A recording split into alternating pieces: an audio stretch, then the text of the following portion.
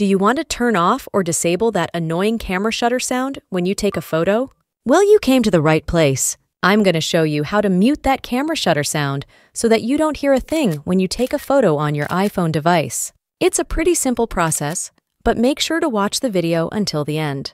If we exit the camera app and go over to our iPhone settings, then scroll and open the camera settings, we won't find an option to turn off the camera shutter sound or something similar. We also won't find that option if we go into the notification settings on our phone, because Apple doesn't give us that option. Instead of that, the best way to mute the shutter sound is by turning the ring or silent switch, which is at the left side of our device. But if you're using an iPhone 15 or newer, then you don't have that ring or silent switch at the left side, but instead you have an action button. You just want to make sure to put your phone into silent mode, and the camera shutter sound will be turned off and muted, so when you take a photo, you won't hear a thing.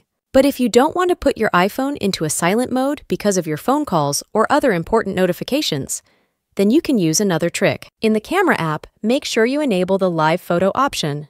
When the live photos are enabled, you won't hear that annoying shutter sound when you take a photo. But this isn't an ideal solution because I can hear a little sound after I take a live photo, and that's the sound of recording a video on your iPhone. But it's less annoying and a little bit more silent than the shutter sound. If you have any suggestions or other solutions, make sure to leave them in the comments down below, and I will see you in the next video.